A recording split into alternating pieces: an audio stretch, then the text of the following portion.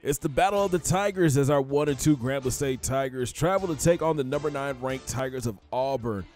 In an interview before the game, Coach Hobbs came in with a plan and he executed it to perfection. First quarter action, Martez Carter takes the handoff up the middle, breaks the tackle and gains 7.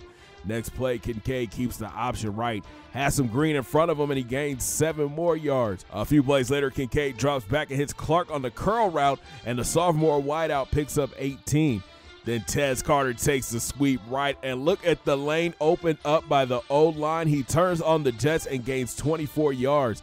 Then number 4 punches it in from 2 yards out. GSU strikes first. But Auburn has a high-powered offense. Jarrett Stidham drops back. He scrambles to his right, avoids Bridgewater, and picks up 13.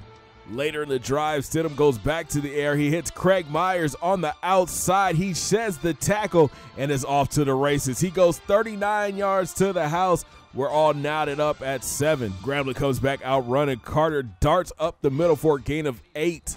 Then DK1 goes option right, has a lot of space. He bumps into a blocker, but picks up the first down. Grambling continues to gash the Auburn's defense with the option. Kincaid picks up 15 in the first. Later in the drive, Carter would get his second rushing touchdown on the day. Grambling back up on top. Ensuing kickoff, Mendez kicks it short, and Kerryon Johnson catches it at the 15. And check out the huge blocks for the kickoff returner.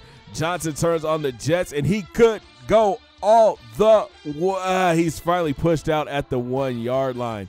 A few plays later, Petway takes the handoff, bounces it outside, and walks into the end zone. We're all tied up again. 2 minutes left in the half. Kincaid drops back. He scrambles left, avoids a defender, tries to juke another, and he fumbles.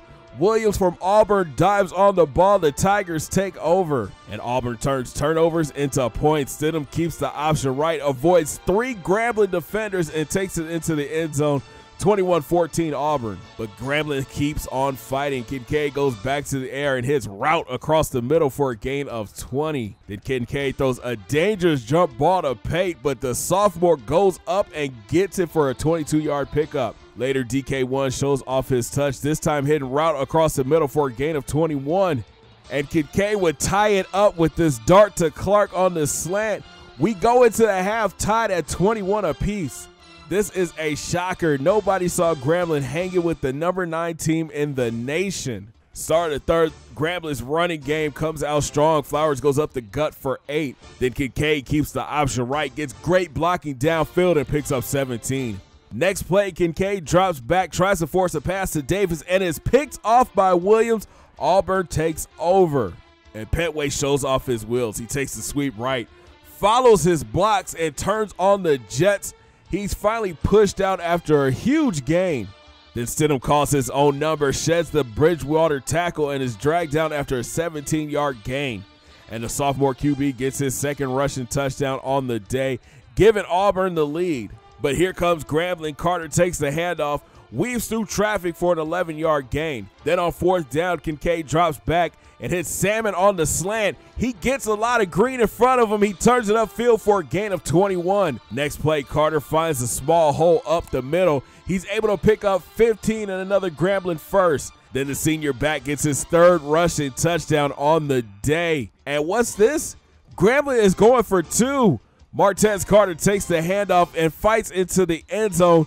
Grambling takes the 1-point lead. But back and forth we go. Stidham hits Davis across the middle wide open, and he's finally brought down after a 31-yard pickup. Then Petway takes the counter right, cuts it back inside, bounces off defenders, and gains 13. A few plays later, Stidham hits Stove in the back of the end zone. Auburn takes the lead back. The Tigers were set up for a 2-point conversion, and Stidham hits Canella wide open in the end zone. Auburn goes up a touchdown. Less than a minute left for GSU. Kincaid with the deep drop. He hits route across the middle. He sheds a tackle and gets into Auburn territory. A few plays later, Kincaid drops back. He scrambles to his left, tucks the ball, and picks up 22 and gets out of bounds. Then Kincaid goes back to the air. He scrambles right, then throws a dart to Salmon on the sideline. 1st and goal, GSU. Then Kincaid drops back one more time, and he threads the needle to Davis in the end zone. Touchdown, Grambling. And it looks like Hobbs is going for the win. Kincaid takes the option right, cuts it inside, and fights into the end zone. Grambling takes the lead. 7 seconds left for Auburn. Stidham drops back and hits Davis on the corner route, and he gets out of bounds. 3 seconds left, last play of the game. Stidham drops back. He throws it as far as he can, and it falls to the ground. They did it. Grambling State University just pulled off the biggest upset in college football history. 37-36 is your final. If you haven't yet, you need to subscribe right now and smash that thumbs up button. What a game. DK1 finished 11 of 15 for 169 yards, 2 touchdowns, and 1 interception. Grambling won this game on the ground. Tez Carter rushed for 178 yards and 3 touchdowns. Devontae Kincaid also chipped in by going over 100 yards as well. Route and Salmon came up with some big clutch catches in this game, and the defense was able to come up with a big stop that helped the offense get back into the end zone. What a game for our Grambling State Tigers and Coach Hobbs. Thank you guys so much for watching, and like I said before, hit that subscribe button and smash that thumbs up, and make sure you follow your boy on all social media. Links are in the description at Big C Gat Game. And we'll talk about our matchup with Colorado State, but it's time to party and celebrate this win. Grambling State just upset the number 9 team in the nation. Have a great day, guys. 2 fingers in the air. Peace.